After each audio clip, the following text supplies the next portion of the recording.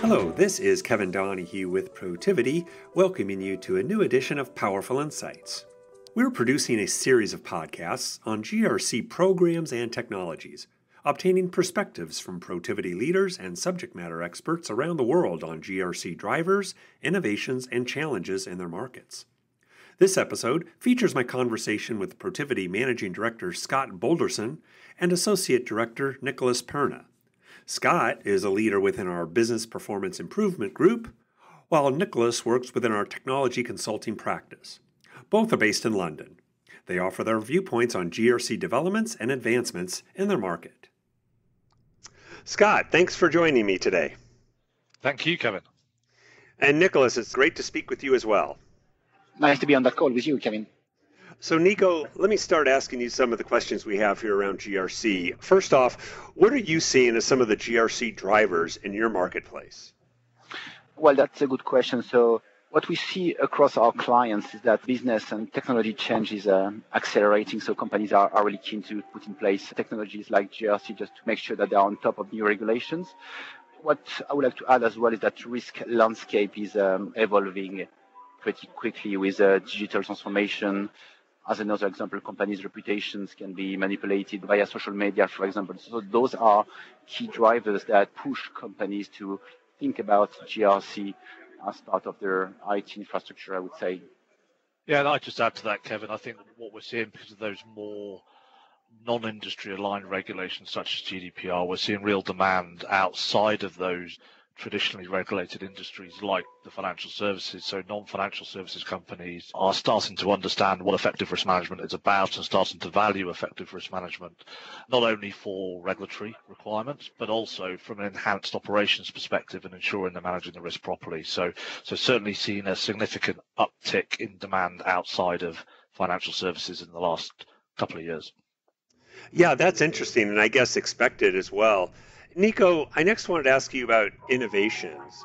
And by the way, we'll explain that I know you're at a conference and we're hearing some background music there, which is fine. But Nico, what sort of innovations in GRC are you seeing in the market and with your clients right now? Yes, I would probably highlight one key innovation that we definitely see across a number of our clients, which is basically BI reporting and data analytics tools. So clients are really keen to integrate the GRC tools with advanced BI reporting technologies. Very interesting to see that a lot of them are considering the concept of data cube, so being able to get multiple sources of information of data from an ERP system, for example, combined with data from the GRC to make sure that they can produce very relevant reporting for decision makers within the company. So that's definitely one key innovation that we do see across our clients.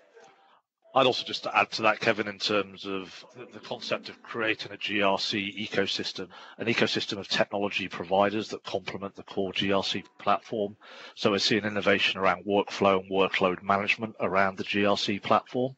We're also seeing innovation around automation of risk management activities, again, around the GRC platform. So looking at third-party providers to really add into that GRC ecosystem to both automate and more effectively manage workflow. And next, Nico, I wanted to ask, kind of around these third parties that Scott just mentioned, what are the key tools that you're implementing in your market right now? So we do implement a lot the Protiviti GRC solution, which is called the governance portal, which is an integrated GRC solution. And a lot of our clients use the tool for risk management, for internal control self-assessment, for internal auditing, but we also see new topics like vendor risk management, for example, or GDPR compliance. So, and around the governance portal, we do see a lot of interest in Microsoft tools. So, as we said before, so we see a lot of interest with BI reporting tools, and Power BI, for example, is definitely one Microsoft tool that we do implement a lot for our clients within the UK, but also within Europe. Yeah, again, I'd just extend that a little bit further. Outside of Power BI, there are other Office, Microsoft Office 365 tools that are available to most of our clients, such as Microsoft Flow or Microsoft Forms. And in fact, we're helping one large financial institution at the moment essentially automate their risk management reporting function, which at the moment is very manual, very burdensome, relies on over 100 different sources of data, and by using the Microsoft suite of tools, we're able to automate that and make that more accurate and more effective. So some of these tools don't have to be big investments. They're often tools that are already available to our clients. And I think both of you have touched on this concept of integrated GRC. What are some of the challenges organizations are facing right now as they pursue integrated GRC? Yeah, that's a good question. So from my perspective, what I definitely see as a challenge is change management within the organization. So especially with integrated GRC, you've got a lot of different teams involved with the final solution, and change management is always a challenge. So making sure that training is done across the user community and making sure that there is a proper adoption of the solution, not after go live, but right after the beginning of the project. This is a key thing of implementing an integrated GRC tool. I think that what we could say as well as part of the implementation of GRC tool is that with all the new digital technology that we see in the market and interacting with the GRC tool like RPA, like machine learning, we see an increased volume of data, and that's definitely another challenge that organizations are facing, making sure that they use or they find the right way to use or to report on this big volume of data that we see going in the tools like GRC. Yeah, and I think what we're seeing in that new marketplace for integrated GRC, that sort of non-regulated environment, who are starting to see the value in this, is really all the challenges around building an integrated platform and its use in the business and its culture of an organization, and GRC being taken seriously and not treated as a compliance activity, but a value driver for the business. And that will continue to be a challenge across our markets. These have been great insights. Thank you. Let me wrap up with a final question here. And again, I think you've touched on this a bit. But Nico, how do you see GRC programs becoming more digitally focused, aligning with digital transformation that's going on throughout some of these organizations? Yeah, so I think that this is really the beginning of the journey, and I think that clients, generally speaking, are becoming more aware that GRC is part of the IT ecosystem and that they need to integrate with digital technologies like RPA, data mining, machine learning. One good example is control testing, for example, just to drive more operational performance, I would say.